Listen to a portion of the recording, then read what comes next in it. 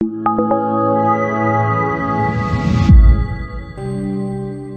everybody. First of all, this is an early Gimel Tamuz event because I'm not available Gimel Tamuz. So it coincides, it happens to be the 81st anniversary of the Rebbe's arriving in New York. The Rebbe came in 1941 on this date, Chav Ches Sivan, the 28th day in the month of Sivan, and it was actually also a Monday. The Rebbe arrived on a Monday. And I just remember this happening, that in the Hayoim Yoim it said Sivan Tov Aleph Magia in New York, that the Rebbe arrived in New York in Sivan. It didn't say the date, it said the month. And it would have been very easy to figure out, but nobody bothered figuring it out, so no one knew when the Rebbe arrived in New York, so we couldn't make a Yom Tov because we couldn't pin down the date. Until the previous Rebbe's letters were published. People of Igris Kodesh. I was a Bocher at the time. This is about close to 40 years ago. When the Rebbe's letters were published, the previous Rebbe was published, I was a Bocher, so every night I would go to bed and read letters, and then the books would hit me in the face and wake me up, and then I'd read some more and hit me in the face until I'd fall asleep. But there's a letter which is dated today, Monday, Chav Ches Sivan, 1941, written to a rabbi from Boston, whose name was Dov Meir Rabinovich, the Adam, a very, very prominent rabbi, a very big Gaon, an old Lubavitcher Chassid. He'd been a Chassid yet from the Rebbe Marash. And the Rebbe writes to him that today, my daughter, and he says her name, and my son-in-law, the Gaon, and the Rebbe's name, Baruch Hashem, arrived safely to New York. And I'm hastening to tell you, I want you to know right away. And then the Rebbe says, please tell your son, Mr. Osher, Mar Osher, that they came. So we knew the date. The Rebbe arrived on the Monday, Chav Ches Sivan, 1941. So as soon as we knew the date, so we had another holiday, right? Lubavitchers, unlike Jews, you give them a reason. They have another 3 holidays. So when the volume of Igros Kodesh, these letters were published, and we knew the date, so Rabbi Harley got up, the Lang Gesund and Stark got up in 770. You know, all the young people have gotten old. I don't know if you have noticed. At least on the men's side, I don't know about the women's section. All the young people have gotten old. Even I'm not young anymore. I'm still young, but my beard doesn't tell that tale. But the Rebbe Lang Gesund, he's been around 770 his whole life. He got up and he announced that they're making a special Farbrengen on the occasion of the Rebbe's arrival in New York. And I remember the Rebbe's response. It was in the middle of the Farbrengen. It was a normal thing that at some point during the Farbrengen, the Rebbe would say he's going to give everybody mashke who's making a special event. They should come up and they should announce what the event is about, and the Rebbe is going to give them some mashke. And the Rebbe always said, give some of it out here, because otherwise it's called Meichem Shabbos L'Choil, would not be allowed. You can't prepare on Shabbos for the weekdays, and then the rest you'll save for whatever occasion it is. So Rabbi Harlik, like all the others, got up and he announced that this week, on this and this date, which is the date that the Rebbe arrived in New York, the Chassidim are going to make a Farbrengen, and he's inviting everybody. So the Rebbe would sit when these announcements were being made. He would look in the Chumash, he would look around, he would sometimes look at the speaker. And when Rabbi Harlik said that the Rebbe arrived in New York, the Rebbe said loud, but in a very, very good-natured way, very, very happy tone, Ishu Beisai. I didn't come alone, I came with my wife. The Rebbe wanted him to say Ishu Beisai. So that's the story. Now, who's Mr. Asker Rabinovich? The Rebbe wrote a letter to Rabbi David Meir Rabinovich and said, please tell your son that my son-in-law has arrived. His father was a big Rav and a big Chassid and a big Gaon. He was a modern man. He was an Orthodox Jew. He was a from man. But you're talking 80 years ago. It's very hard to understand what Yiddishkeit looked like in America 80 years ago. If you were a Shemesh Shabbos, you were a big tzaddik, not a tzaddik, a big tzaddik. So Mr. Rabinowitz, whose father was this very great rabbi, was a lawyer. He's from Boston originally, but he was living in Washington, and he saved the Rebbe's life. He was the attorney who negotiated with the State Department to allow the Rebbe to come in. There was a big question, I don't know the details offhand, but whether they should bring the Rebbe in on the quota or off the quota, and I think they changed their mind at some point. If he's coming as a rabbi, he should come off the quota. If he's coming as an engineer, he should come on the quota. And I think the wires got crossed and it got a little tricky, because is he an engineer or is he a rabbi? So how is he coming? We need engineers, we don't need rabbis, right? But so this Mr. Rabinowitz was instrumental in getting the Rebbe to America. 31 years ago in 1991, which was the 50th anniversary of that occasion, they published a pamphlet to celebrate the occasion, the event, and with some of the historical details. The Rebbe was living in Paris, and the Rebbe ran away from the Nazis right before Shavuos, a whole year earlier, 1940. He arrived after Shavuos in 1941. And he moved to the south of France. The Nazis only occupied northern France. Southern France, they had what they called the Vichy government, and then there was Italian France. And Jews felt a little safer. I mean, I don't know if it was safe the whole war, I don't know if it was safe in fact, but Jews felt a little safer, so they ran away from Nazi-occupied France. And the Rebbe came to either Marseille or Nice. I think it was Marseille. And he went into the embassy or the consulate, the United States embassy, and he said, listen, I have visas to come to the United States, and the ambassador or the counselor was playing games with him. It turned out he was pushed an anti-Semite, and he was not going to let the Rebbe come to America, even though the Rebbe had a visa. So this Rabinowitz on the American side figured this out, and the Rebbe was able to move to a different city. So he moved, I think, from Marseille to Nice. Could be from Nice to Marseille. You could look it up. You don't care so much about the details, right? You're not like my students who are going to give me a hard time. Rabbi, you said it wrong. If I said it wrong, I'm saying it up front. So he moved, and in a very short time, his visa was cleared, and he came to New York, came to America. So this Oscar Rabinowitz saved the Rebbe's life. But there were other people as well. So the previous Rebbe writes to his father, I want you to know my son-in-law came today, please tell your son. It was very important to him. So I wondered with a Jew who some of you may have known. His name was Rabbi Edelman, David Edelman. He was a shliach of the Rebbe since like 1949 or something, or rather he passed away recently. So he was a very generously talkative man, and when he talked I stopped and I listened. He always had good things to say. So he told me, I'm sorry? He's my son-in-law's grandfather. Yeah, he's a lot of people's grandfather. So he told me that this Osher Rabinovich wasn't a chassid, but he had a very strong chassidic feeling. His father was a big chassid. And whenever he would go into the Rebbe would stand up and embrace him and kiss him. They wanted him to know that how much he appreciated what he did. So before the Rebbe was Rebbe, that was okay. But once the Rebbe became Rebbe, it bothered him that the Rebbe is getting up for him and kissing him and hugging him was a little much. And he sort of tried to explain to the Rebbe that maybe the Rebbe should cut back. And the Rebbe was not going to do that. The Rebbe wanted him to know how he felt. So he stopped coming to the Rebbe. He said, the Rebbe's not going to hug me. The Rebbe's not embracing me. I'm not that kind of person.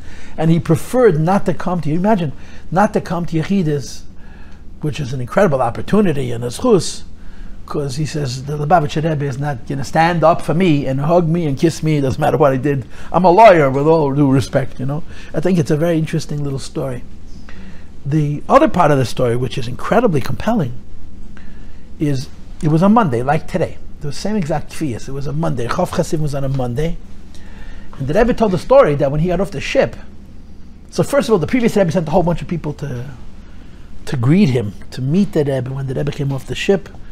The story it's a true story. I heard it from Rabbi Groner myself. And Rabbi Groner was a bar mitzvah boy. Rabbi Groner from Australia was 13 years old. That's how long ago this was. And he was standing outside the previous Rebbe's room with his father, Aleim HaShalom, to go into the previous Rebbe. This is 1941 for Yechidus for the bar mitzvah. And three men walk out of the previous Rebbe's room. One of them was Rabbi Jacobson, one of them was Rabbi Kazanovsky. I don't know who the third was. And they were very moved. They were clearly very moved. Something happened in that room that was very moving. And they saw Rabbi Groner's father. Rabbi Groner's father was a very special Jew. The Mordechai Groni was a very beautiful, really, you look at his picture, he looks like a tzaddik, mamish, like a holy man. Rabbi Groner's father. And the Mordechai, you know what the Rebbe just told us? The Rebbe said, tomorrow my son-in-law is coming. And I want you to go greet him at the port. But I want you to know who you're going to greet. So he said to them, he's a Baki, he knows by heart the Shas Bavli and the Rishalmi, the Babylonian Shas and the Rishalmi, and all the Midrashim and the Zoyar, all Sifrei Kabbalah, and the Likutei Torah with all the sources. Likutei Torah is thousands and thousands of sources from the most obscure books. Likutei Torah with all the sources. And he said he wears his hat dafka down. No, he wears the fedora. The Rebbe didn't dress with a rabbanish dress. And under his hat, he has the whole Shas Bavli and the Yerushalmi. He says every night he does chtzos, he mourns for the destruction of the Beis HaMikdash. 3 o'clock in the morning, he's never asleep. Either he's not gone to sleep yet, or he's already woken up. And it was very exciting for them to hear this. And they went to greet the Rebbe. So the Rebbe had publicly said, I couldn't decide what should I do first. Should I first come to 770 or should I first go to the mikveh? To go into a Rebbe without going to mikveh is not appropriate. He'd been on a ship for 11 days. There was no mikveh on the ship, right? I guess there was a mikveh, but it wasn't so easy to use. And he says, to go into the Rebbe without mikveh, I couldn't. But if the Rebbe wants to see me, then I'm not going to make the Rebbe wait. So the Rebbe said, I couldn't make up my mind. Should I go to mikveh? Should I not go to mikveh? The Rebbe said, in the end, it didn't matter. Because the Rebbe wouldn't see us for 3 days. They arrived on a Monday. The previous Rebbe didn't see them until Thursday. And the Rebbe explained why. The Frierdiker Rebbe was not in the best of health. The Frierdiker Rebbe by nature was an incredibly emotional man. I've heard many people describe much, much more emotional than our Rebbe was. The Frierdiker Rebbe used to cry in a way that I never really didn't cry. And he would laugh. The Frierdiker Rebbe would giggle, would laugh in a way that our Rebbe was much, much more, I don't know what the right word is, controlled, reserved, reticent. But he was a very emotional man, and he was simply worried about his health. And the Rebbe had the moichen, had the presence of mind, had the strength of character to wait until he felt like he had sufficiently calmed down before he would see them. So he waited till Thursday to see them. And when he saw them, they went in separately. All this the Rebbe said in a Fabrengen. That's how I know. The Rebbe repeated this in a Fabrengen. The Rebbetzin went in alone. The Rebbe's wife, the Frierdiker Rebbe's daughter, went in first and spent some time with her father. I don't know what they discussed. None of my business, right? And then the Rebbe went in. Yeah. And during those 3 days, for the next few weeks actually, the Rebbe and the Rebbetzin moved into what is now the Rebbe's office. That's where they lived. They put 2 beds in that room. And they were hoping to make for them accommodations in 770. But after a few weeks, they took an apartment on President in New York. So the Rebbe said this. He said, the Rebbe de Schwert, this, I just need to tell you this. The Rebbe de Schwert is nicht gesehen bis Donnerstag. The previous Rebbe, my father-in-law, the Rebbe, wouldn't see me till Thursday. Aber jenem Nacht hat man a ganze Nacht verbracht mit der Mishpacha. That night, that Monday night, we stayed up all night talking. All of them. That means the Rebbe and the Rebbetzin and their mother-in-law and their sister-in-law and their brother-in-law and their nephew. They spent the whole night, the family, the nucleus, the previous Rebbe's children sat the whole night talking to the Rebbe and the Rebbetzin. And then the Rebbe says, in Kleinigkeit, the kingdom sich gerat wird von the Nazis, as the Rebbe said. No small thing. The children were spared, were saved from the Nazis. No, the previous Rebbe had a third daughter who didn't make it. She was killed in Treblinka. And the Rebbe and the Rebbetzin came. That's why the Rebbe said, we spent a whole night just chatting, schmoozing. In Kleinigkeit, the kingdom sich gerat. Can you imagine? Children came from the Nazis. The rest of the story, I mean, the story is never going to end, right? But the Chassidim saw the Rebbe, and the Rebbe, you know how the Rebbe looked? Incredibly neat, very, very youthful, just gorgeous. I mean, the Rebbe's physical countenance made your head turn. He was so beautiful, physically beautiful. The Rebbe was such a beautiful man. And the beauty was an inner beauty. You could see that this was not an ordinary man. You looked at the Rebbe's face, even when the Rebbe was 80. The Rebbe's, at the age of 80, the Rebbe was physically incredibly beautiful to look at. Physically, gorgeous. It's a holiness. And 40 years before that, he was also very beautiful. But he had no airs, there was no noise, no tumult, and his gestures were very exact, very efficient, very quick. The Rebbe walked in and walked out, did what he had to do, didn't waste any time. And you had to observe him, you had to observe him.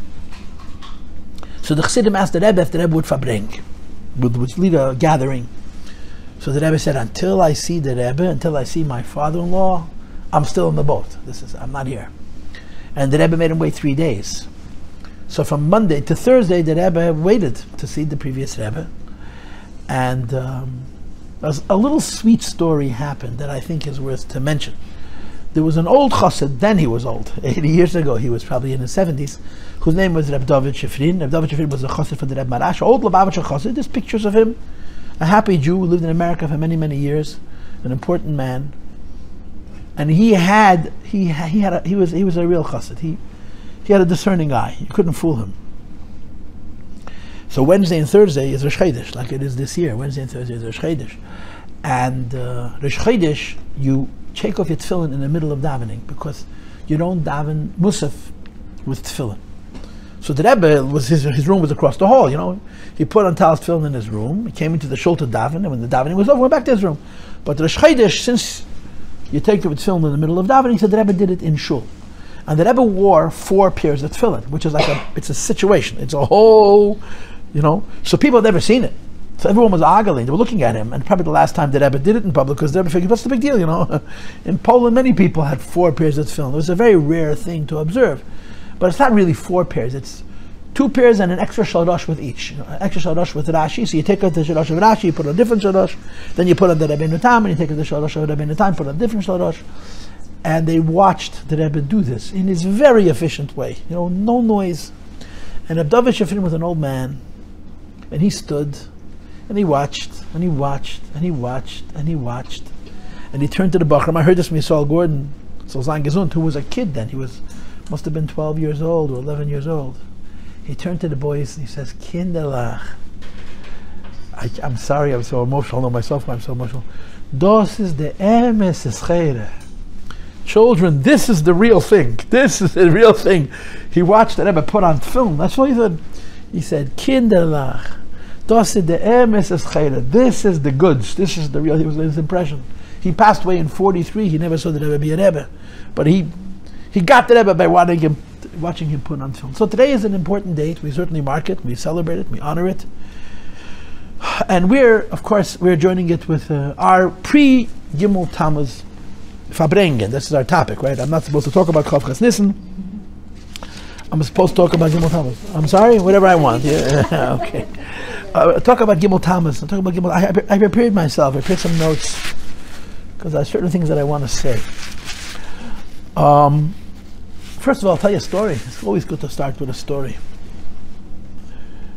I heard a story from a Jew who's now probably over 90. His name is Shalom Ber Drizin. Shalom Ber Drizin is an old man. He lives in a shul on Crown Street. I was once at a Kiddush, and he was sitting and talking, and he told a story that in Crown Heights, many years ago means 50 years ago, maybe even 60 years ago, there was a very, very prominent rabbi whose name was Rabbi Krieger. Rabbi Krieger was an Ashkenaz Jew. He was what we would call a misnagid. He was not only not a Lubavitcher, he wasn't a chassid, but he was very learned, and his expertise was he was involved in a certain speciality in halacha that made him a very important rabbi. And the Rebbe had a very meaningful connection to him. He would speak to the Rebbe, he would visit the Rebbe, and the Rebbe would send him shalach manos. He was one of the people the Rebbe sent shalach manos to. He was an important man, and he respected the Rebbe respected him. It was a very beautiful relationship. So he told Shalom Ber Drizin, in other words, I heard the story secondhand, that when he had a daughter, this is the 1959, 1960, 61, it's a long time ago, that's 60 years ago. Like 60 years ago. His daughter was 31 years old at the time, and she developed heart disease. I think it was that early, maybe it was later, but I think it was actually the beginning of the 60s. And a person has heart disease, what are you going to do with heart disease? But they had developed then the open heart surgery. Today they have ways of doing open heart surgery without opening you up. But then it was open heart surgery. And it was all very new. And people were very afraid because not everybody woke up from such an operation. And this Rabbi Krieger was beside himself. He had a daughter. She was 31 years old. She had a whole house full of little kids. And she was terribly, terribly ill. She needed to do this operation. Not doing the operation was terrible. Doing the operation was almost as terrible. Certainly was as frightful. And he didn't know what to do. He ran around all the holy rabbis. In New York in 1960, there were a lot of tzaddikim. There were other rabbis very proud. The Bayaner Rebbe was here. The Satmar Rebbe was here. The Skvera. There were holy people who you can go to for bracha, that the bracha would actually work. And the last place he went was, he was a Crown Heightser. He lived in Crown Heights. He came to the local, he went into the Rebbe. And he walked into the Rebbe and he says, I'm really, really eating myself up. Should I do the operation? Should I not do the operation? I can't find peace for myself. So the Rebbe says to him, you should do the operation. And then the Rebbe says, would you like to know what they're going to do to your daughter? Would you like to understand what they're going to do? And he said, yeah. The Rebbe spent half an hour. And he talked them through the surgery from the first incision until they wake her up. He He did a play by half an hour. They would talk to him through the surgery, the entire process of open heart surgery, which was, I mean, even today, it's a very serious thing, but then it was incredibly complicated. And the Rebbe talked them through the entire operation, from the time they're going to make the initial incision until they're going to wake her up. And then the Rebbe said to him, I want you to know there will come a time, this is going to be so routine, people are not going to think twice about it. And of course, that's exactly how it played out. So he told Rabbi Drizzen, he said in Yiddish, he said in Yiddish, I walked out of the Rebbe and he said, I knew I have a daughter. I find it very interesting that the Rebbe talked him through the whole operation. When the doctor walked out of the surgery, he said to Rabbi Krieger, he says, I've done a few of these, many of these. I felt like somebody was holding my hand, that's what he said. I felt like I've never done an operation like this. It was so efficient, it was so precise, it was so certain, it was so without fear. He said, I felt like somebody was holding my hand. I personally feel that when the Rebbe talked this man through the operation, it wasn't just his daughter, it was every person who was going to go through open heart surgery. The Rebbe was giving a koyach to doctors. That's my feeling. It's just a beautiful story. And then I wanted to start with a story, so this is a story that I'm choosing to start with. We're coming to Gimel Tamuz, and Gimel Tamuz still makes us very uncomfortable. You know the story Masnagid once said, I find this tasteful. If this is distasteful to you, I apologize. I think it's very cute. For a Masnagid to say it, I think it's very cute. He said, what's the difference between Lubavitcher Rebbe and Moshe Rabbeinu? He says, everybody knows Moshe Rabbeinu passed away, no one knows where Moshe Rabbeinu is laying. Lubavitcher Rebbe, they're not sure if he passed away or not, but everybody knows where he is. I think it's hysterical. I think it's funny. Gimel Tamuz, of course the Rebbe is alive, but we all know where he is. When you need something, you know where to go. Gimel Tamuz, Leitaf Nail.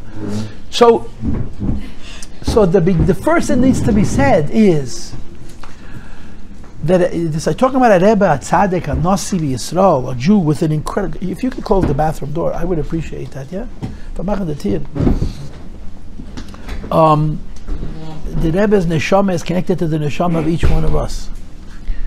And first of all, before everything else, the Rebbe gives brachas. The Rebbe loves and blesses. You ever watch the Rebbe standing by the door of his room, and the group of people are standing there, and it's before Rosh Hashanah, and they're speaking to the Rebbe, and the Rebbe cannot stop, bless. He cannot, another bracha, another bracha. The Rebbe gives brachas to each of us, to all of us, and to each of us, and all kinds of things. I was thinking, in today's Parsha, you have the story of Kairach. And one of the details of the story of Kairach is the Ketaitis, right, the incense. And in our Parsha, something very unusual plays out. Is Ketaitis a good thing or a bad thing? The answer depends how you use it. If you use it inappropriately, it's terrible. And if you use it appropriately, it heals. Kairach uses the Ketaitis and it cost him his life.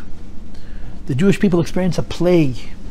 And Aaron HaKohen takes the very, very same Ketaitis and he stops a plague. The Rebbe gives Ketaitis. He gives good Ketaitis, brachas. Ketaitis, gives all kinds of brachas. And the remez is, the hint, is that the word Ketaitis in Aramaic is the same as the word keshet in Hebrew, which means a bond, like hiskashus. The Aramaic word for hiskashus is ketira, keter, with a tes, not with a tuf. And that's what Ketaitis is. It's a Hebrew word, but it has a hint. In Aramaic, it binds us and it connects us. And I think it's important that I say this. We have to remember that before everything else, the Rebbe is a Rebbe. It's very hard to explain what a Rebbe means, because the Rebbe is so holy and has so little in common with us, really, has so little in common with us. And somehow, he's cool, you know what I'm saying? He's cool. He's the girls in high school would say, not he's with us, he's with it. He's on the ball, he gets it, yeah. He understands us, he understands our Yetzer Hara, he understands our weaknesses. I'm involved with people, that's what I do. Inside Chassidus is my life. I've been involved in Chassidus, you got to be involved with the people, listen to the classes. So I'm involved with a particular person who's not feeling very good about themselves. And how can I write to the Rebbe? And I'm this hypocrite, that hypocrite. Listen, we're all in the same boat. Some people just are more preoccupied with it than others. And that's the whole thing. The Rebbe is this incredibly holy man. And if it was up to him, each one of us would be as holy as he is. And he wouldn't even think it's such a big deal. Of course, you're connected to a tzaddik, you become a tzaddik yourself.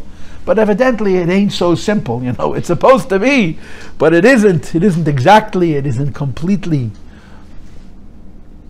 And the Rebbe understands. And the Rebbe blesses, and the Rebbe pays attention with a tenderness, with a gentleness, with a patience, with an understanding that's a reflection of not where he is, but where we are. I tell my students often, people have different attitudes about going to the Ohel. Some people go very infrequently, some people go very often. I say, when you go to the Ohel, you don't have to write anything, you just stand there. Just be in the presence of the Rebbe. Experience that peacefulness, that unbelievable peacefulness that you experience when you go to the Ohel, and to experience that connection. And the Rebbe gets us. He gets us. And even though it's so many years, there's a whole generation of children. And now there's already a second generation that are post Gimel Tamuz. But we get it also. We understand a little bit that we're dealing with a tzaddik of such a level that time and space and the physical condition really doesn't make a difference. When I look at my children, I look at my students, and I see how genuine they are. When they go to the Rebbe, when they go to the Ohel, they really have a connection to the Rebbe, and I marvel at it. I can't. It's just incredible to me. If you say, the Rebbe said once, you can spend your entire life in Crown Heights and have no relationship with the Rebbe. You can never meet him and be a big chassid, because what makes the Rebbe a Rebbe, or makes us chassidim, is not how much time we spend in his presence and how many minutes we waste in Yechidus and how many letters we write to him, but how much we understand his purpose and his role, what he wants from us and what he gives to us. What he wants from us, that we should be good Jews. What he wants from us, we should find time and space and energy to embrace another Jew. And what he offers is a lot of love and a lot of understanding and a chronic kick in the pants, a never stopping, move, gib zacharuk. Stop moving so slowly. He does it nicely. When I do it, I frighten my students away. When the Rebbe does it, you say, kick me again. You have to know how to do it. So we have to remember this. We go towards Gimel Tamuz. What I'm trying to say is, it's a bad idea. It's also wrong, but it's a bad idea to think about the imminent coming of Gimel Tamuz and say, oh my God, here comes Gimel Tamuz again. For many, many years I felt that way. And maybe that's bad, I used to, oh my God, Gimel Tamuz is coming. But that's not how it is. It's not good. We want Mashiach, we want to see the Rebbe. But it's not no Gimel Tamuz. This is a date that's very, very important. It's about our relationship with the Rebbe. It's about what we do, how we live our lives, and how we try to reflect the values that he teaches and the teachings that he provided and the instruction and the encouragement that he gives. And there's also an enormous amount of ahava, asach liebshaft, a lot of love. So I made myself a list of things to talk about. My list is too long, but I'll get through part of it at least. I made myself a list of things that I want to talk about. When you want to learn Talmud, you go to a Rosh Yeshiva, right? When you want to learn Halacha, you go to a Rav. What do you go to a Rebbe for? What's a Rebbe's job? What does a Rebbe do? Why do you need a Rebbe for? I mean, silly question. If you ever met one, you know what you need a Rebbe for. But right, why do you need Moshe Rabbeinu? Moshe Rabbeinu was not a Rosh Yeshiva, although he was a Rosh Yeshiva. Moshe Rabbeinu was not a Rav, although he was a Rav. Moshe Rabbeinu was a Rebbe. What's a Rebbe? I'll tell you two little stories. The first is, there was a young man who's very famous, very well known, who passed away in 1936. It's a little while ago. His name was the Rogatchover. You've heard the name the Rogatchover, right? The Rogatchover the Rebbe talked about the Rogatchover more than anybody else. People would say that the Rebbe considered the Rogatchover his teacher. Rogatchover invented a very original approach to learning Talmud, to Gemara, to Nigle, which is extraordinarily philosophical. And the Rebbe was so enamored, the Rebbe couldn't get enough of him. The Rebbe was completely excited, I'm using the wrong word, by the Rogatchover's approach to Torah. He was a genius. He was an incredible genius. The Or Sameach, who was the co-Rav in Dvinsk, the Or Sameach, he was the Misnagdish Rav. He was also a very big Talmud Chacham. They were both Rabbanim in the same city. He used to say that Rogatchover doesn't have a good memory. He just always learned everything. He just learned it. He went through the whole Shas every day, so you can't forget. You just learned an incredible mind. And he was sharp as a razor. To be around him was lethal. He could say things to you that were so upsetting that you would never forget it for the rest of your life. He was very sharp. He wasn't a Rebbe. He was a Rav. And when he was young, say 18, 19 years old, he knew the whole Torah. He just knew it all. And he understood it incredibly deeply. He had a very deep mind. And he decided he's going to go all over Eastern Europe and find people who know something, but on his definition, his level of knowledge, So he went from city to city, and he went into the rabbis and to the Rosh Yeshivas, and usually he was an 18-year-old boy. Within 15 minutes, he was literally mopping the floor with them. If you were wrong, you knew it. He didn't keep a secret. He would tell it to you straight, The story that they tell about the Rogatchover is that there was a very respectable rabbi who met him, and the Rogatchover was very nice to him. So he told the Rogatchover, you're famous for being Mevatel Rabbanim. You're not respectful of rabbis, and you're being so nice to me. I'm surprised. He says, yeah, I'm disrespectful of rabbis, but simple people I treat very, very well. that was him. Simple people I treat very, very nicely. He was a rabbi, you understand? This was the Rogatchover. Anyway, he went from place to place, and almost in every city he came to, he met I'm sure they were wonderful Jews, and by today's standard, they'd be big Talmidei Chachamim. But they were not supercomputers. The Rogatchover had an incredible brain. But he wasn't the only genius on the planet. He was one of the only geniuses, but there were others. And occasionally he would meet his match. He would meet a man of genius that could spar with him, that could go at it, blow for blow. And then he was in paradise. They would figuratively box, they were not throwing fists, they were throwing pages of Gemara at each other. And they could argue for hours. And he didn't mind losing. He loved Malchamta Shaltayt. He loved the spar. He loved the debate, which he had a hard time finding people that he could debate with on his level, because he was better than everybody. And he came to Lublin. Lublin had a rabbi, and Lublin had a Rebbe, a Rav and a Rebbe. The Rav was a Lubavitcher Chassid, Reb Shneur Zalman Fratke, the Torah's Chassid. He was much older than the Rogatchover. When the Rogatchover came to Lublin, the Rogatchover was in his teens. The Torah's Chassid probably was in his 60s or 70s. He spent the last years of his life in Israel. He passed away in 1909, I believe. And this was the 1870s or 80s when the story happened. So he was much older than he was also an incredible genius. He walked into his house and he starts to throw pages, and the two of them are killing each other. They're pounding into each other like two bull elephants, They're just throwing everything they have. When he walked out of the Lubliner's house, he was in a daze. This was a match. This was a real match. He was overwhelmed by his genius. And he was dizzy. And the people heard him walking through the streets of Lublin, muttering under his breath, "A dead alter can learn, and that old man can learn. That old man." He was overwhelmed. But he asked him, this old man, "Is there anybody else in Lublin I should go see?" Well, he met somebody who was really a genius. "Is there anybody else I should go and see?" He says, "Yeah, the Lubliner Rebbe." The Lubliner Rebbe is very famous. You probably heard his name. It's a Tzaddik HaKohen. The Tzaddik HaKohen is one of the most frequently used Svarim today. His Chassidus is very popular. Even Misnagdim learned it, because he was an incredible genius. He knew the whole Torah. He was a great Talmud Chacham. But he was not a Rav, he was a Rebbe. So the Rogatchover walks into his house, but he has a recommendation. He knows that this person is a scholar, right? Walks into his house, and the Lubliner Rebbe is sitting with his hands folded, very collected, and the Rogatchover starts to throw pages at him. That's how you would argue. You would come up with an idea, and you would present it by just quoting page numbers, and you would goad him, and then the argument would fight, and they would have fun. And the Lubliner is sitting with his hands folded, and he's not saying a word. So the Rogatchover is trying. He tries harder. He tries to find something more provocative and more disturbing to say, to get under this Rebbe's skin. He wants to fight. He wants to have fun. He wants to box. You understand? Anyway, the Lubliner Rebbe is not playing, and he waits for him to finish. He waits for him to come up for air. He waits for him to finish.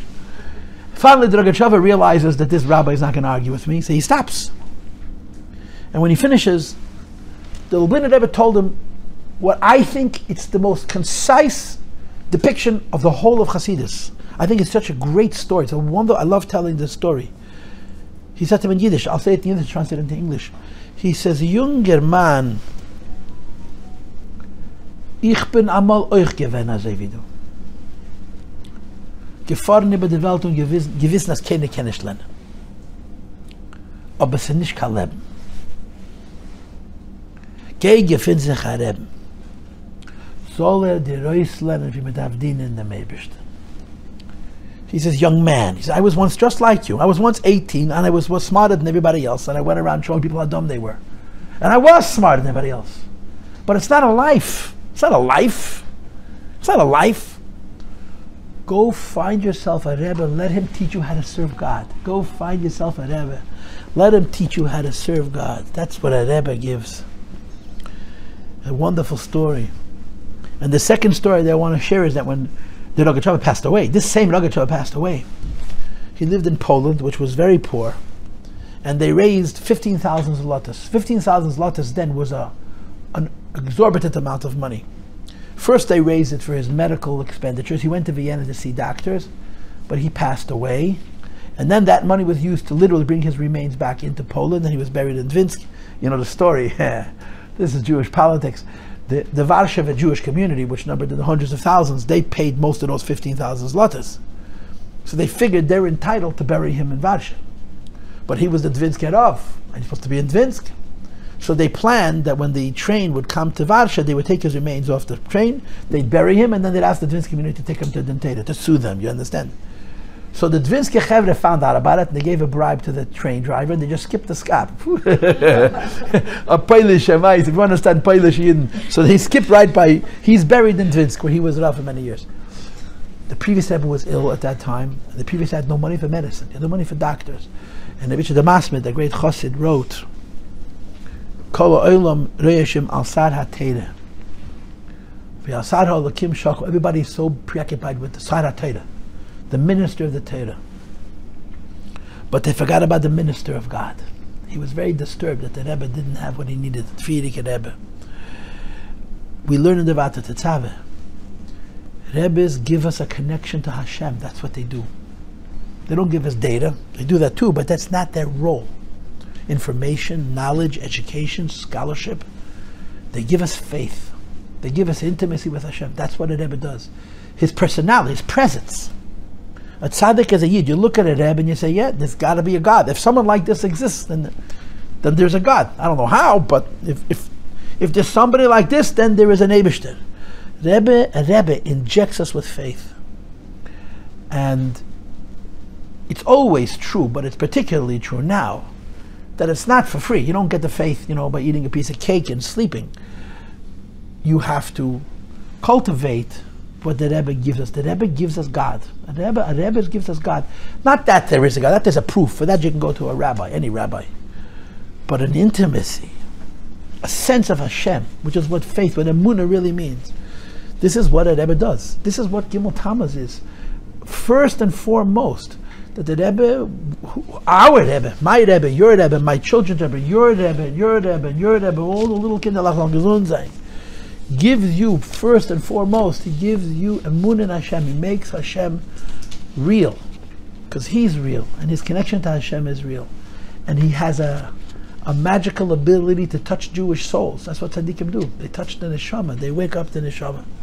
And they give us a real intimate connection, a real emissaire connection with HaKadosh Baruch Hu. That's number one. What's number two on my list? You got to be besimcha. Huh? We're lubabs. We got to be besimcha. The Rebbe said about himself. That by nature he's an introvert. He's not a happy person. The Rebbe's an introvert. The Rebbe's personality is very controlled. He said, in contrast to the previous Rebbe, the previous Rebbe and I have very different natures, he would say. And his nature was, he was a scholar, was a book person, and book people don't tend to be particularly jovial. They be very earnest and very calculated and very measured. And the Rebbe said, I changed my nature completely. The Rebbe was a man, not only he radiated joy, he didn't tolerate if he saw a lack of joy by anybody else. And the Rebbe said, it didn't come to me easy. I had to work very hard on developing this new character of being besimcha. There was a Polish Jew who had a relationship with the Rebbe. He wasn't exactly a chassid, but he had a relationship with the Rebbe, and he was able to say things to the Rebbe you or I wouldn't say. So in the mid-70s, I heard it from someone who heard it from him. He walked into the Rebbe and said in Yiddish, Lubavitch Rebbe was machst, which means in English, Rabbi, how you doing?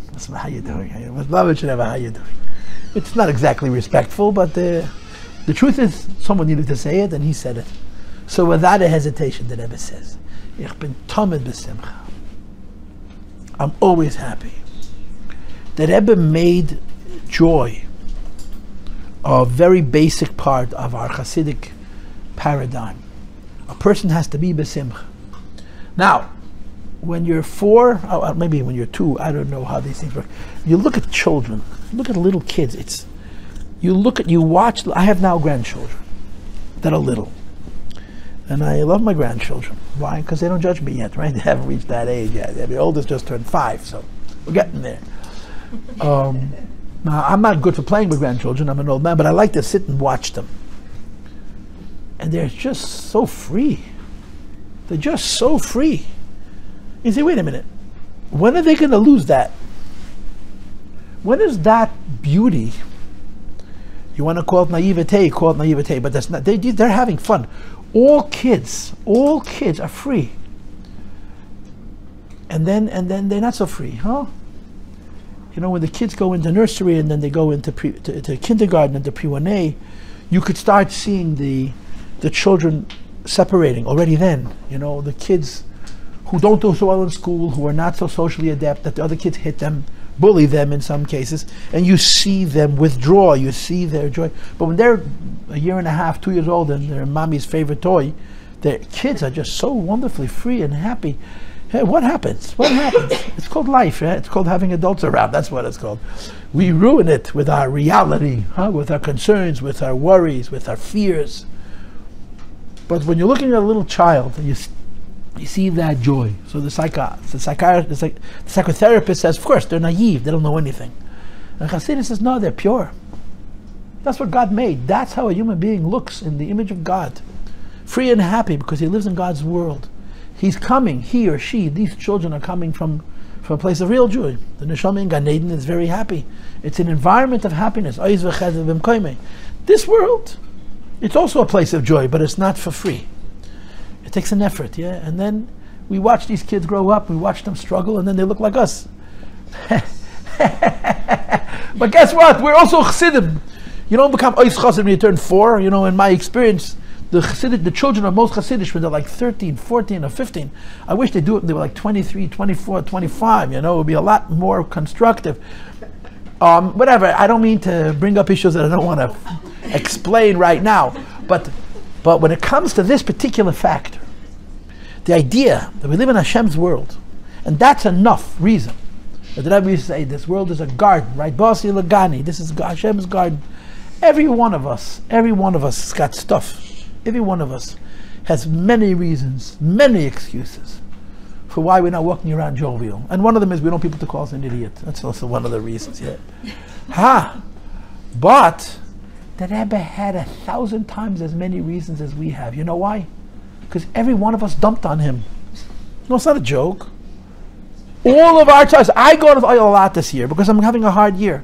I'm dumping. I'm like just dumping, like a sewer. And maybe say something nice. So I sort of made a hachlat in my own head. When I go, I should say a besura teva. My last trip, I forgot. You know, we all come to the oil with our garbage, and we have lists and lists and lists. How come he didn't break? They never read every letter. Someone told me a cheshbon, I read it in the book yesterday, 90,000 letters a year, 90,000 letters a year, 90,000 letters a year. He opened every piece of mail himself.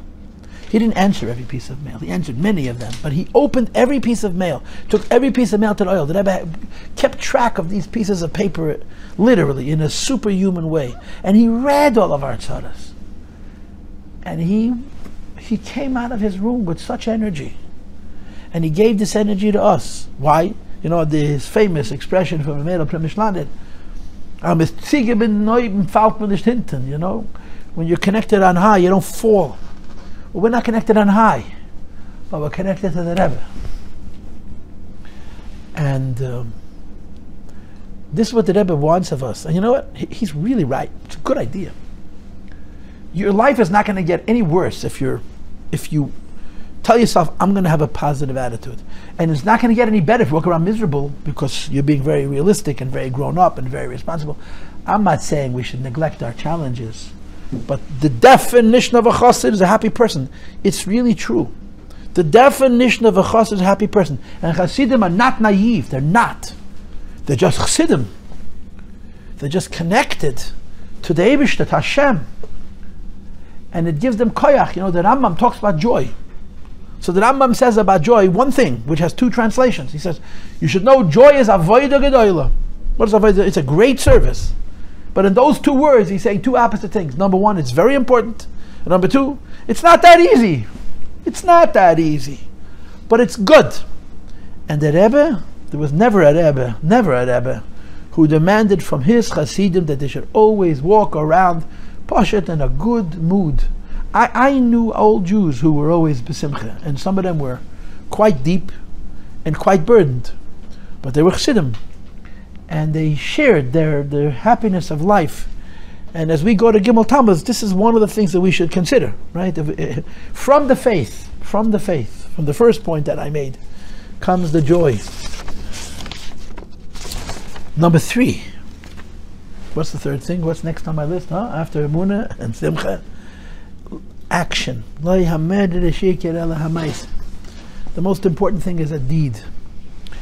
And again, this is something which the Rebbe took to an extreme, far beyond what earlier Rebbes did.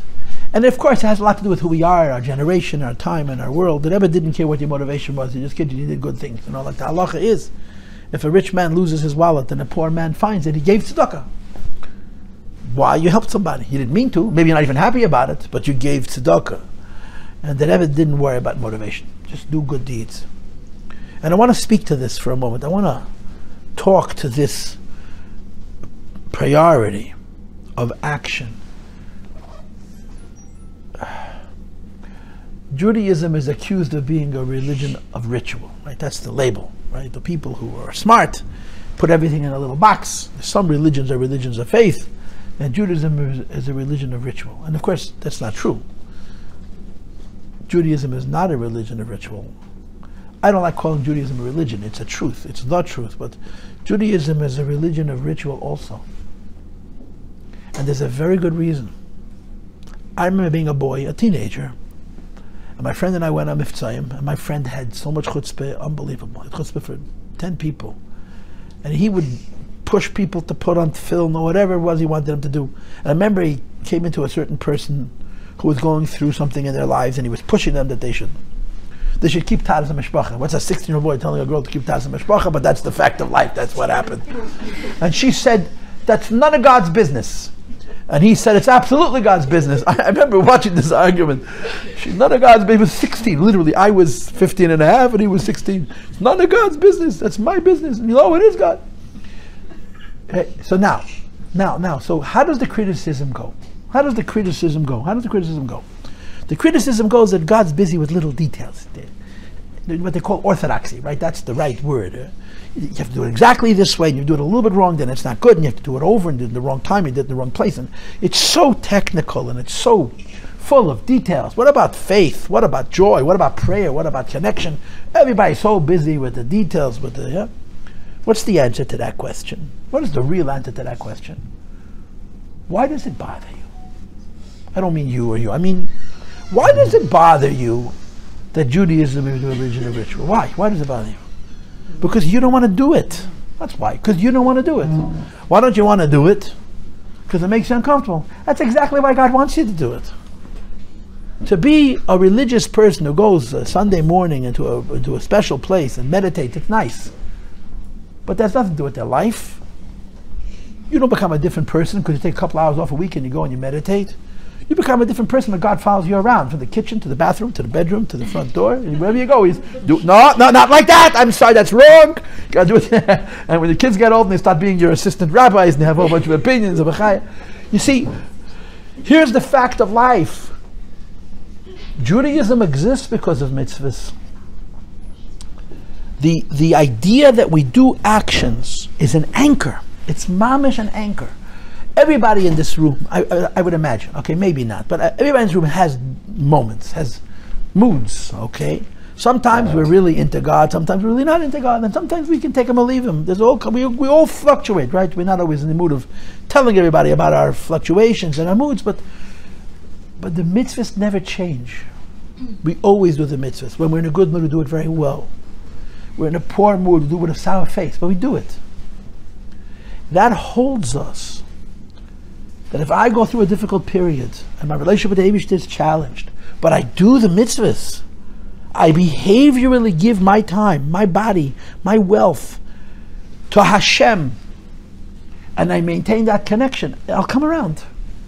I'll come around. And it's so important. I mean, you look at what's the contribution of the Rebbe? Miftzayim, right? The Rebbe Rashab created Tamuz. The Friedrich Rebbe had Mercedes Nefesh, and the Rebbe is Miftzayim. Now it doesn't sound fair, Tamuz sounds cool. Mercedes Nefesh sounds upsetting. But Miftzayim, really? That's what he did? The people should be... Miftzayim is huge. What a concept. You go over to a strange man or woman that you've never seen before, never going to meet them again, and you ask them the single most offensive question in the world. Literally. Are you Jewish? To do Miftzayim in Israel is not half as difficult. It's by a percentage of 10, because you don't have to ask that first question. It's so offensive, it really is. Today, most of the people know what's the next question, so they're not insulted by the first question. Everybody knows what Lubavitch is, and we put on film, so they're happy to do it, or they're not happy to do it, but they know what's coming. When I was growing up, people would be so, excuse me? What did you ask me? It's a very personal thing. And then you ask them to do a mitzvah. And my God, they did it. Now we get so upset that not everybody listens to us, but you got to think about it from their point of view. Why does one person stop in the middle of the street and put on film or take neshek and start to cry and tell you, I'm really going to do it? And they send you a load, and thank you very much. Send you pictures on Shabbos of them lighting the candles with their wife and their husband and children. Why? Why does it work? Why? Why does Miftzayim work?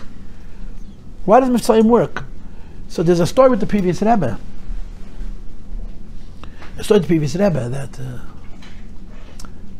in 1918 or 19, there was a wealthy chassid by the name of Shmuel Gerari who found a treasure of letters that were supposedly written by the Baal Shem Tov and the Baal Shem Tov's disciples, the Baal Shem Tov's friends, and the Maggid, and the Baal Shem Tov. It was a priceless treasure of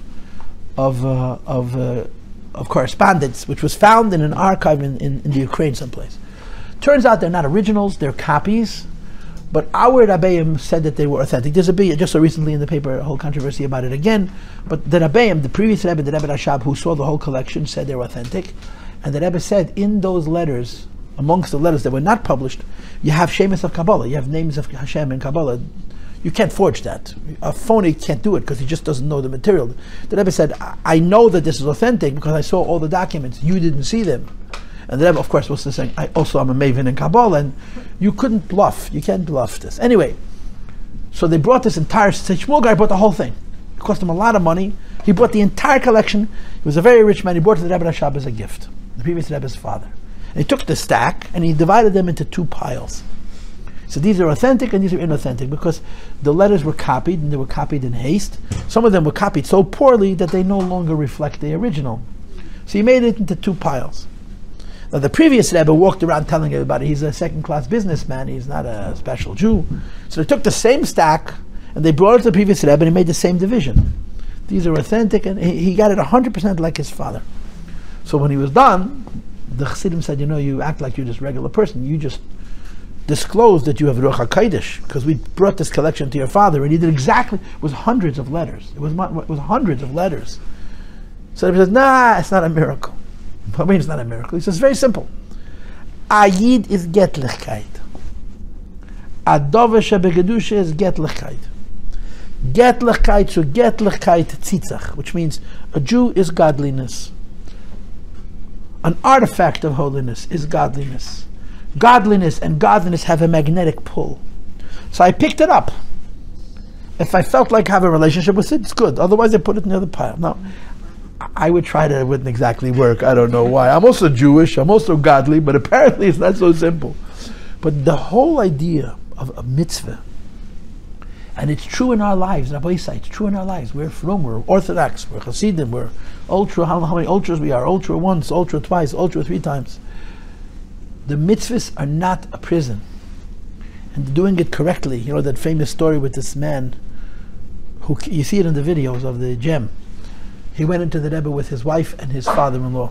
He says, I wasn't interested in seeing the Rebbe at all. I only went in because I was their chaperone. He flew from California with them, and he wasn't even going to the Rebbe. He wasn't going to write a note. He wasn't going to write a letter. And the secretary told him, if you don't write a note, you have to stay outside. You can't go in. And as much as he wasn't interested, but he wasn't a chutzpahnik, he wasn't a less than a person, so he wrote a note. But he didn't really consider the note that important. On his note he wrote, if God is so great, why does he care so much about the details? That's what he wrote. If God is so great, why does he care so much about the details? So there's a whole story which I'm not going to tell you now because the clock has no heart. And the Rebbe turned to him finally. The Rebbe spoke to his father-in-law, then spoke to his wife, and then the Rebbe turned to him. And the Rebbe said, I don't understand your question. So he figured maybe the Rebbe has a problem with English. He grew up in yeshiva, he spoke Yiddish, was his first language. He starts telling it to the Rebbe in Yiddish. And the Rebbe says, I got it, I understand English. And the Rebbe says 2 words. The details are for us. The details are for us. He said he'd never thought of it that way. He always thought that God's like this angry old guy, keeping a score of it.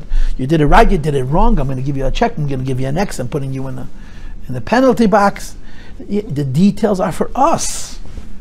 Torah mitzvahs connect us to Hashem precisely because they're inconvenient. Doing the actions, it's a lot, you have a good day and you're in a very spiritual mood, you can sit and meditate.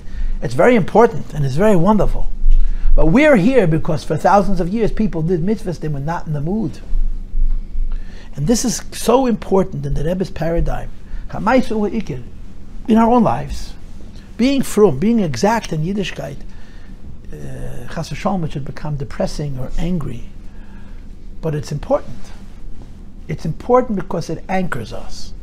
Spirituality is spirituality, and actions by themselves are not spirituality. But it keeps us constant. And certainly the idea of Mivtzoyim, which is the Rebbe's brainchild, it's his chap. It's an amazing thing. How many millions of Jews have done mitzvahs at random, ad hoc, because of the Rebbe? Literally millions of Jews who haven't done a mitzvah before, a mitzvah since. The Rebbe calls it Avas Yisrael. The Rebbe is planting seeds. The Rebbe is waking up Jewish souls. And he knows, you want to get a Jew quick? Don't give him a speech. Don't give him a philosophy. Don't argue about God. I want to say give him a piece of cholent, but I don't know how big a mitzvah that is. But cholent was also pretty good. Yeah, put on film with him. See that she lights a candle. It's huge. It's huge. Because an action it really is. It really is life-changing. It really does change our life. So what's number 4? Number 4 is chinuch.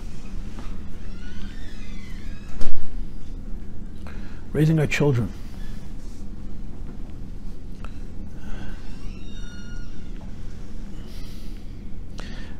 Avraham Avinu is a pretty successful guy, you know that? Avraham Avinu is a pretty successful man. How many billions of people believe in God? How many billions of people believe in God? It's Avraham Avinu. It's his thing. He introduced the world to the idea of Ein Od Milvado, one God, monotheism, one God. And I'm not talking about Jews. Avraham Avinu is a very, very successful man. He's gotten billions of people all across the globe to say, and sometimes people have more of a connection to this God than they'll even admit to themselves. This is all Avraham Avinu. But there's another thing, Avraham Avinu introduced to the world the phenomenon of kindness. Now that may sound like, really? Yeah. Avraham Avinu said, you see a hungry person, don't take away his shirt and say he's going to die anyway. Feed him. When you see a person who's, God forbid, passed away, don't take his shoes, bury him. When you see a person who has a need, give. It was such a radical idea. Why should I give him? Let him take care of himself. Why should I give him? Let him take care of himself, right? Avraham Avinu lived near a community called Sodom. I don't know your politics, but Stein was strict Republican right-wingers. Why should I give you? You didn't do well in school. You failed in school. You have failure. Why should I give you money? Earn it your own way. Now, I'm not a Republican or a Democrat. I'm just an equal opportunity provocateur. It works at this particular moment. Tomorrow I'll tell you something else. But Avraham said, no, be kind, be kind. Why should I be kind? He didn't say, because tomorrow he'll be kind back. He said, because it's right. Because it's right. Now think about the world in which we live. Just compared to 100 years ago. Just compare, anybody who knows history. You think about the post-Holocaust world, post-Second World War world, the United Nations, as much as we like to talk about how terrible those organizations are, yeah? How much kindness is there in the world? And I'm not talking about Jews. I'm not even talking about America. America is the kindest nation that ever existed, without even a question. We're just unbelievably kind. But there's so much, it's all on Avraham Avinu. It's all on Avraham Avinu. Think about it. Avraham Avinu said to the world, someone needs food, give him. And if you can't afford it, don't charge him. Avraham Avinu created a precedent that today is so universal, right? All the atheists say that they own kindness. It's Avraham Avinu's trick, To one group he gave God, the other group he gave kindness, but he's winning on both sides of the aisle. That's Avraham Avinu. Avraham Avinu gave the world God, Avraham Avinu gave the world kindness, but he gave the world a third gift. And that's child rearing. You don't have babies and let them run around the streets and figure it out. You raise them. And I'm going to say something terrible, girls, okay? Listen, even though you're not going to like it. You raise your children to be like you. I tell them to be better than me. Okay, fine. But at least, you raise your children to be like you. One of my kids said to me, why couldn't you just raise us? We should figure it out ourselves. One of my children said to me, which is quite disturbing. I said, because I have to raise you to be like something. I can't raise you to be like nothing. Now, if you choose a different path, so you're going to have to struggle with it. But I have to give you something, and all I can give you is myself. I have nothing else to give. And here's the thing which is compelling. It says in the Chumash, in Pashas Vayera, Hashem has a muse. In Pashas, it's a muse. Hashem is having a conversation with himself. And he says, Hashem Omar Hamachas Ani Me Avraham Asher Ani Oiseh. Avraham, oh, yeah, the guy, God, whatever, how much stuff. Then it says, Ki Yadaitiv. Rashi says, Lashon Chiba, I love this man. Hashem, God Almighty says in the Bible, in the Pentateuch, I love him. I don't love him because he taught the world about God. I don't love him because he taught the world about kindness. I love him because he's teaching his children what he believes. It's in Chumash. This is not Rashi or Gemara. This is Chumash without Rashi. But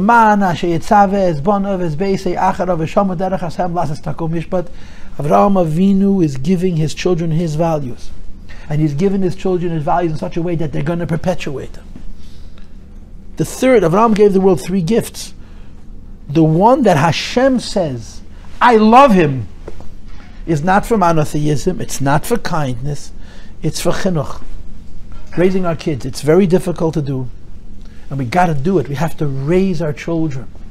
We can't let our kids grow up. You don't raise your kids if you buy them nice clothes and give them good vacations. You raise your kids if you teach them values. You teach them Torah. You teach them Menschlichkeit. You teach them Avas Yisrael. And it's very hard. It's so complicated. I have this whole speech, which I'm not doing now, but I don't have time to tell you the whole thing, but two parents. One parent was very afraid that his child would be taken advantage of. So he was always lying to his child that no one should be able to trick him. And the other parent raised his child that when his child did an act of kindness, if he didn't do it genuinely enough, he said to him, you didn't do it with your whole heart. The second parent was the Rebbe Rashab, and the child was the previous Rebbe. And the Rebbe started to cry. Cried terribly, and his mother walked in and says, he's 7 years old. What do you want from him? And the Rebbe Rashab said, no, we have to teach him. Now, I don't know if you try with your 7-year-old. You're not the Rebbe Rashab, and your son is probably not the Frierdiker Rebbe. But chinuch is it's our responsibility that we have, and it absolutely is giving them our values. And as you said, as we give our children our values, we rediscover them for ourselves. And the laziness or the apathy or the I don't have time that sets in over the course of our adult lives is sometimes redeemed. Our children make us better. But we have to raise, we have to raise our children. And I want to speak to one idea specifically. The Rebbe made Tzivos Hashem. Right? The Rebbe made the army of Hashem. The Rebbe made the army of Hashem. When the Rebbe made the army of Hashem, he called it an army. And he got a lot of criticism. This is the early 80s, you know. For those of us who are young enough, you remember what they called the industrial military complex, where people were making billions and billions of dollars building weapons of destruction and selling them to the third world, all in the name of the Cold War.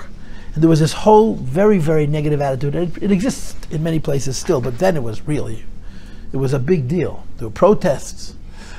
And here the Lubavitcher Rebbe made an organization for children, and he called it the army of Hashem. So a psychotherapist, who was also an educator, wrote the Rebbe a letter, and said, I think you made a mistake. You're encouraging violence. You're encouraging children to think of themselves as members of a group who are defined by physical violence, and it's a bad message. It's a bad image. So the Rebbe wrote a 4-page letter, which is published, and if you want to find a letter, you can visit inside Hasidus. I have to self-promote at least once in the middle of my talk. If I have a Rebbe page, if you can find, there's a lot of stuff on my site. I have a very, very long Rebbe page. The biography of the Rebbe page, every single class comes along in a PDF. So you don't have to listen to me, you can just take the PDF. So I have a class on Tzivos Hashem. If you'll find it, you can click it and you'll open it up and the letter is there, the whole letter. The Rebbe wrote this doctor a long letter explaining, defending his position. Among the things he says is, I was very careful to take out all the imagery that had to do with weapons and violence. But the Rebbe concludes by saying, why did I choose the word army? And the Rebbe says something very upsetting. And this is 40 years ago. Last year was the 40th anniversary of the founding of Tzivos Hashem. And now it's so much more serious. It's so much more severe what the Rebbe spoke to. So much more of a problem. The Rebbe said, I'm living in America.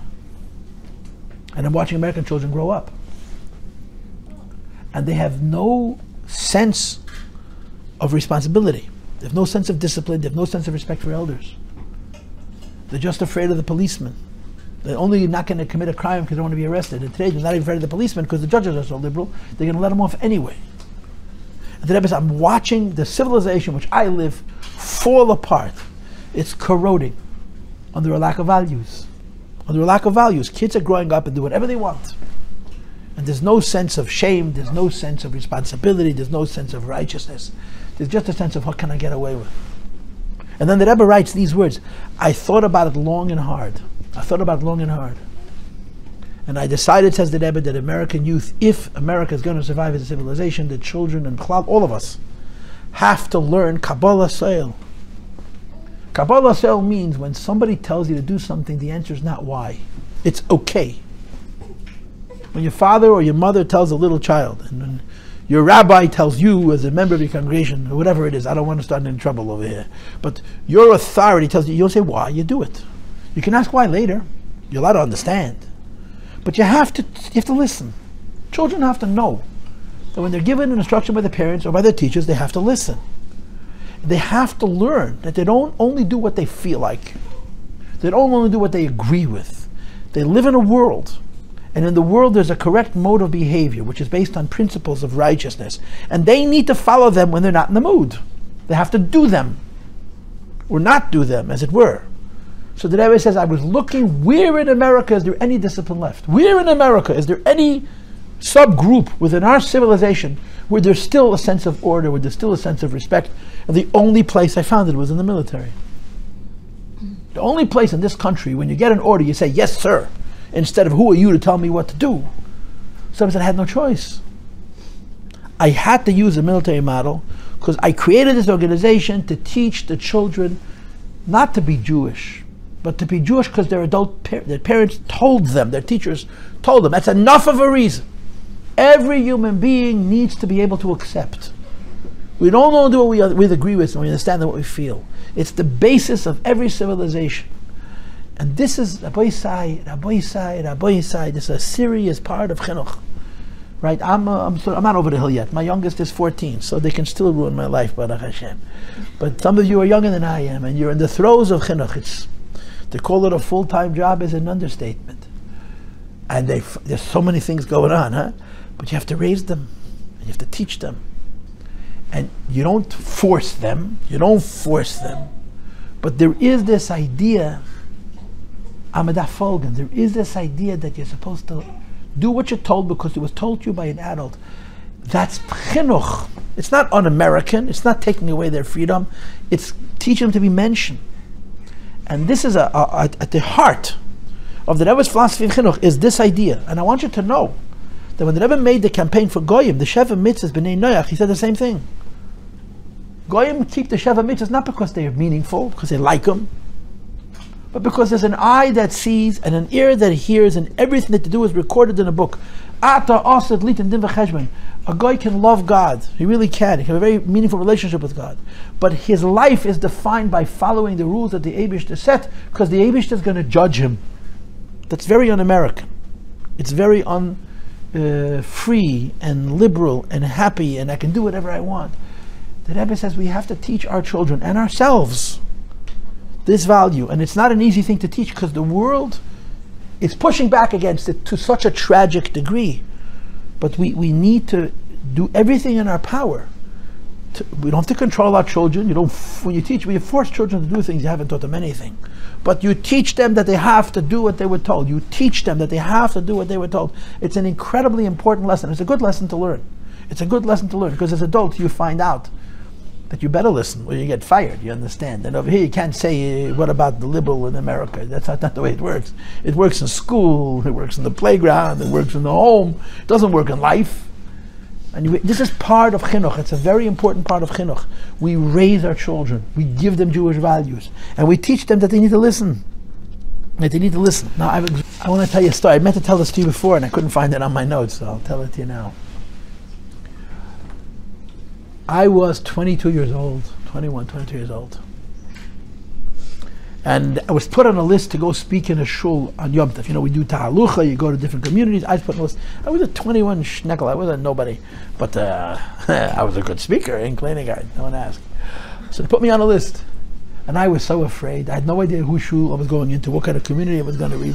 So I needed moral support. So I took along my father. So my father was the audience and I was the speaker, you understand? When I walked into the shul, of course, everybody went up to my father and told him, no, he's the speaker. I'm just making sure he keeps his chin up. Anyway, I've had this experience twice in my life. I walked into a shul, and I mean this very genuinely, and I saw a holy man, I had twice that experience. Once in Manhattan, and both of them were Horowitz. You looked at this Jew, this story happened probably in 1987, but 35 years ago. He was probably in his 70s. He was a Holocaust survivor. He grew up before the war. He went to the best yeshivas. He was a very, very big Talmid Chacham. I asked people about him. He didn't wear shtreimel. After the Holocaust, he said, I'm not putting on a fur hat. He was a Rav who was considered like a Rebbe, he came from holy ancestors. He just wore a Hamburg, a hat. He wouldn't put on a shtreimel. And you looked at him, you saw that this was a beautiful Jew, a real, genuine Jew. Wise, knowledgeable, kind, humble. And I got up to speak all my 22 years. And he went away from the front of the shul, sat down in the first row to listen to me talk, which was very unnerving. It made me feel very good, but it was also, you took one look at this person, you saw, if all of us looked like that, it would be a different world. It was really beautiful. And I had this experience twice. And you sat and listened to my talk. You know how it is, you go into a shul, half the people run out, the other half the people can't decide if they want to listen, so they listen and they don't listen, and then they come and they argue with you. But he sat and listened to my speech, right? Anyway, I finished my talk, we davened Ma'ariv, and of course, as good Lubavitchers, we got up to dance. And this Yom Tov was dancing. So this old rabbi got up to dance with us. He may have been 80. He wasn't so young. He got up to dance with us. It was so beautiful. It was so real. I related to that, that's how it's supposed to be. I had a Rosh Yeshiva who's now deceased. His name was Rabbi Friedman. Rabbi Saul Friedman was a very big Talmid Chacham, a very big Gaon. So he told me they had a yeshiva in Eretz Yisrael for a certain period of time. We had no teachers. They were all by themselves, like 6 or 8 boys. But the boys were brilliant, and they would learn a whole day, and they would waste their time all night. They had a lot of energy. They were good kids, but they were kids. And they learned and they davened and they made trouble. In the shul where they were, there was an old Bayan Chassid, a Bayan is Ruzhin. The story happened 70 years ago. You understand? The story happened a long time ago. They were kids, teenagers, and this Bayana Chassid sat in this shul, and he's a midam command of it. They weren't on their best behavior. They would make noise, they would throw things and get into fights, but they would learn. They were good boys. They learned that, but they also were kids. And he said, that old man never said a word to us. Never. We could do the craziest things. Never said a word. Sat in this corner. He says, whenever we danced, and we danced a lot, he says, whenever we danced, it didn't matter what he was doing, he would get up and dance with us. He lived in shul, Pashat. We finished davening, went back to his corner. That's a chassid, you know. So this old man got up to dance with us.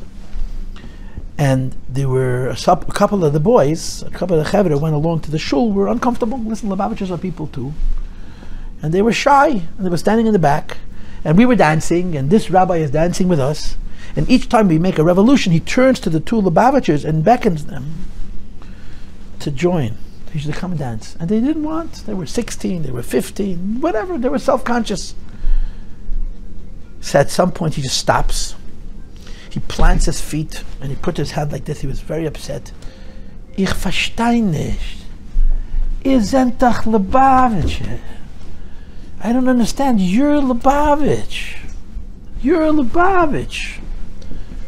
Now, of course, he was saying Lubavitchers dance. But how did I hear it? This was a Jew who saw real chassidus in the old country. He saw what it means Yidden could be great Talmud Chacham, very intelligent, very sophisticated people, and they were chassidim. And the chassidus showed itself amongst other things in joy. And he says, you're Lubavitch. You're Lubavitch. Lubavitch has to sing and dance. Lubavitch is not allowed to be ashamed to be different. Lubavitch is not allowed to be ashamed to hide who they are, that they believe in Hashem and they serve Hashem with joy and all the other things. And he was so bothered by the fact that Lubavitchers had a difficulty being Lubavitch. And I'm just going to finish. Okay, I'm going to stop my talk. Oh, wait. Okay, I'm sorry. I'm going to do this. Won't take too long, okay? I just want to say this because I find that often people don't know. And then when I say it, your husbands are going to tell you, I know what I'm talking about, and then we'll have World War III, and it'll be a wonderful, useful talk. I just want to tell you something very technical that people sometimes do not know. I mentioned to you before that it's perfectly legitimate to go to the oil and not do anything, just to stand there or say till. You don't have to write any notes, just be there. But we do write notes, and I just want to clarify that the notes that we write by the oihel go basically into two groups, maybe three, but two groups, okay? We write what's called a pan, a pidyon nefesh, and we write what's called a letter, or as some of you would call it, a duch. And they're very different kinds of notes, and they're designed to be different things. And I want to clarify this because a lot of people are confused about it, okay? In a pan, in a pidyon nefesh, the only thing that really matters is your name and your mother's name. But please get it right. Don't skip one of the names. You know, the Rebbe once said to a lady, you're missing one of your kids. The Rebbe remembered that she forgot. You have to say the name exactly. Because a pan is a neshama document. That's the concept. The pidyon nefesh is a soul document. You're coming to a soul Jew, a Yid who's really connected to the neshama, and saying, here's my soul. I don't know anything about my soul. You know far more about it. Do something with it. And the soul is represented by our Hebrew name. And you've all heard the stories about people who had the names wrong, and the Rebbe would say, I don't know such a person, and so on. I heard a story that's crazy. There's a rabbi that I know, he's probably 75. He got married early 1970s. Grew up in Boston. His mother was a tzaddikus. His mother got sick. She died very young. And he went into the Rebbe every year on his birthday and asked for the refuah shlema for his mother. And each time the Rebbe said, is this your mother's name? He knew his mother's name. Whatever his mother's name, is your mother's name? And he would say, yeah. He told me, probably 2 years ago, that he went to Florida and he met an old aunt, and she told him that his mother had another name. Imagine. Every time the Rebbe said, this is your mother's name, you sure? He says, yeah. And he was missing a name. He Pasha didn't know. It's so upsetting. It's incredible. But that's what a pan is. The most important thing is a pan is the name and the mother's name, because it's a neshama document. The tradition is that you write on top pei nun. You don't write besamach daled. Pei nun, which means pidyon nefesh. I can write it down for you if you have a difficulty. The Rebbe used to write alai, not avudi. I know a lot of people write avudi. And that's it. Write your name and your mother's name. People put requests in a pan. But appreciate when you put it, you're not asking in the pan to get a red car or pink car, whatever your fancy is. In the Pidyon Nefesh, you could the kind of things like health, like hiskashrus, like nachas, things that touch your soul, you put in a pan. It's a very precise document, which is really, like I said, the most important thing is your mother's name.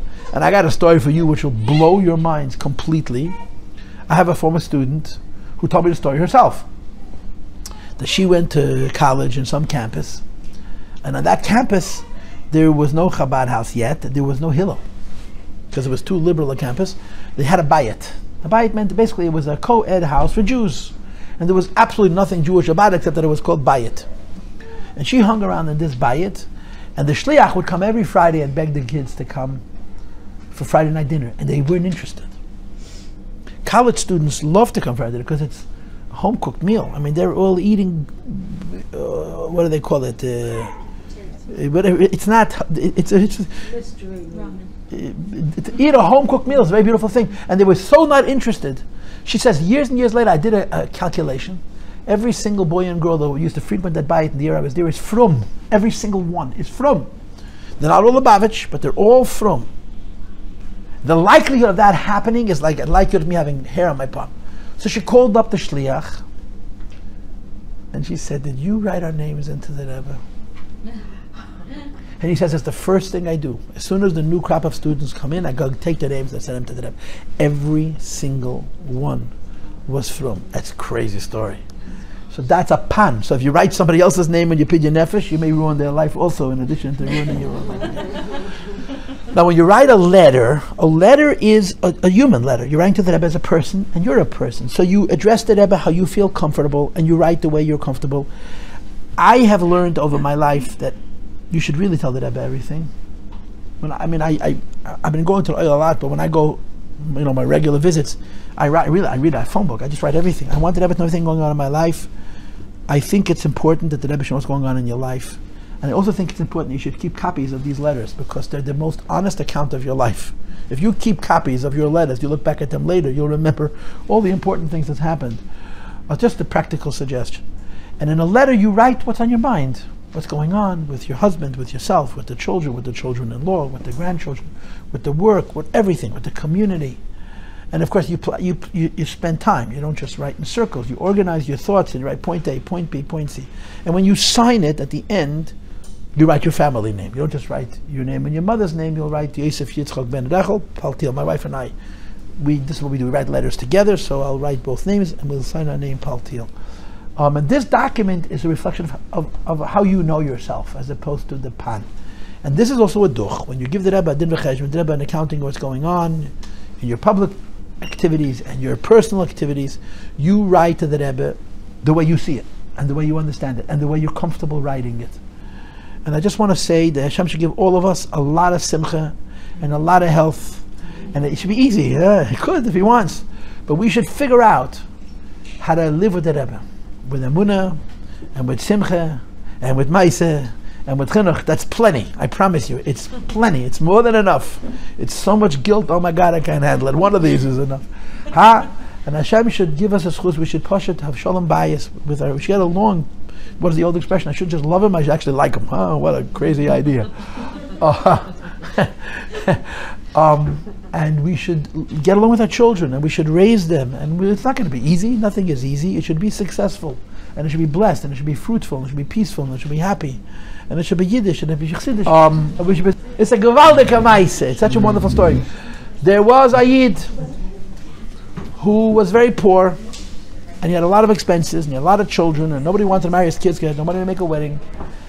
And life was hard. And of course there was a lot of stress in his home because he wasn't able to make ends meet and he couldn't support his family. And his wife said to him, "Listen, you have an uncle who lives in Vienna." His uncle who lived in Vienna was very, very rich. He had no children, he had no wife, he had all this money, nothing to do with it. And he wasn't religious. He said, "Go to your uncle." This goes back 180 years. 200 years. Go to your uncle and ask him for some money. He has no need for the money. And a little bit of money for him is for you a wealth. He says he's going to make fun of me. He's going to call me a loser. He's going to say I still believe in those ancient superstitions. And every once in a while, when it really became difficult, they'd have this whole argument until finally one day he says, "You know what? I'm going to go. I'll go to Vienna. I'll go to my uncle." Oh, the house was so happy. They got him a release, and they got him a coat, and they got him a ticket, and the whole thing. And he's about to leave the house to go to the train, to go to see his uncle, and he says, you know what, I'm not going. I changed my mind, and don't ask what happened. He says, what do you mean you're not going? We spent all this money on all of these accommodations. And so he said in Yiddish, Wer sagt, dass lebt? Und als lebt, wer sagt, dass hat Geld? Und als hat Geld, wer sagt, dass will geben? Aber der Rebischte lebt. Und hat Geld. Und will geben. Which means, who says he's still alive? Maybe he died. And if he's still alive, maybe he lost all of his money, maybe he went broke. And if he has money, maybe he doesn't want to give it to me. But God is alive. He's got plenty of money, and he wants to give it. This was his explanation. So him and his wife didn't talk to each other for a week. A little while after, a man knocks on the door. He was a sergeant or an officer in the Russian army. And he says, listen, I'm going to the front. There's nobody in the world I can trust. Here's all my wealth. It was a lot of money. If I'm not back in 3 months, it means I'm dead. It's yours. But if I return, you give it back to me. Because he knew that this Jew was going to give it back to him to the penny. He trusted him. He says, listen, I can't trust anybody else. I'm leaving you. If I don't come back in 90 days, it means I'm dead. It's yours. There's nobody else. No one is going to come and collect it. They don't even know I have it. Anyway, the 90 days turns into 60 to 180 days and 270 days. And his wife says, take the money. He said if he doesn't come back in 9 days, he's dead. He says, how can I touch it? What if he comes back tomorrow? And they had another thing to fight about. So finally, when they had one of these big arguments, he says, you know what? I'm going to the Rebbe, to the Hilke Ruzhin, Holy Rebbe, Yisrael of Ruzhin, the great Rebbe, Ruzhin Rebbe. So he gets on a train and he travels to Ruzhin, he comes to the Ruzhin Rebbe, he steps across the threshold of his door, and the Ruzhin's face is beaming. And before he could say a word, the Ruzhin says, Der Eibishter lebt, und hat Geld, und hat gegeben. God Almighty is alive, and he has money, and he gave some to you. The Eibishter uns geben alles, was mehr darf, and Hashem should give us parnasa and health, and nachas and shalom bayis. He has it. So they're giving the Paltiel mamish. Let him make it easy for all of us. Okay, that's the. I needed to tell that story. Okay, so we should all experience that story. We should experience that story in our lives, in the lives of our children, and of all of our friends.